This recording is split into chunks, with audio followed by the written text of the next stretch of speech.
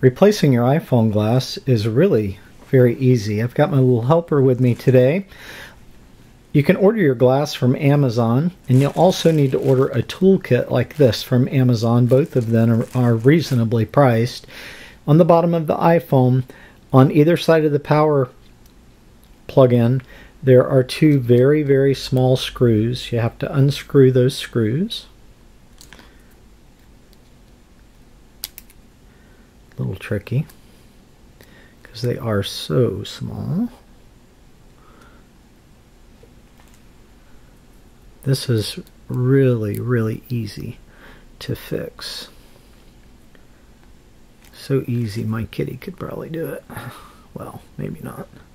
Once you get the screws out, on the bottom you just push forward, and you see how it just slid up? It only slides up about 1/8 of an inch.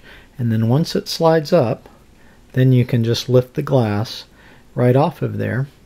And then to replace it, you put your replacement glass back in where it's about 1/8 of an inch off from where the rim is, and then you just push it back into place like that.